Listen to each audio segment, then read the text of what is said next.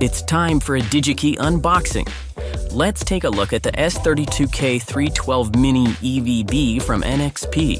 It includes CAN and LIN interfaces, Arduino-compatible headers, enhanced security, and extensive software support for industrial and automotive applications up to ASIL B. So let's get started.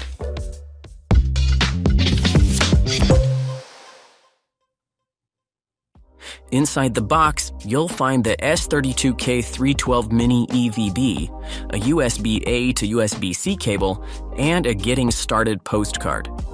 In this demo, we'll highlight some of the board's features and where to easily find the supporting software you can use to support your development.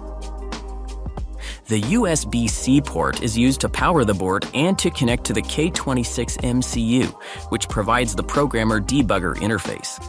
The USB-C port is limited to 500 milliamps, but the FS26 system basis chip boosts this to 12 volts, so you can still use either the CAN or LIN interface.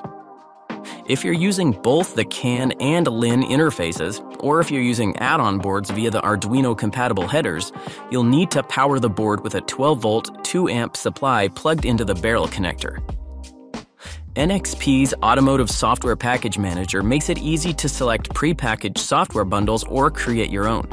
These include free and premium drivers, libraries, and reference software to enable the S32K312's features and reduce development effort. Thanks for watching.